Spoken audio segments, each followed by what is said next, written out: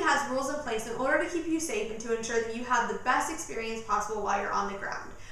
We only have 8 rules that we request that you follow, and they're very, very important to us. So please pay attention and also review them online and in your program manual. Rule number 1.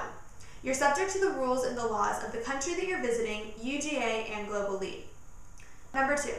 You're not allowed to use, distribute, or possess illegal drugs. This is reason for immediate dismissal from the program. Rule number 3.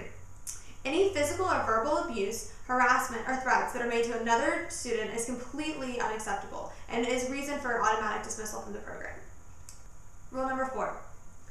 Students are not allowed to leave the premises without following the sign-in, sign-out procedure. Rule number 5.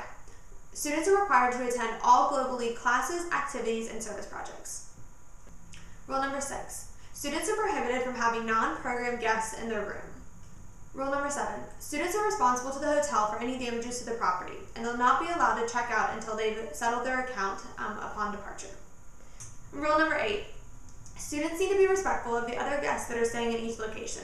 Therefore, they must observe quiet hours between 11 p.m. and 7 a.m.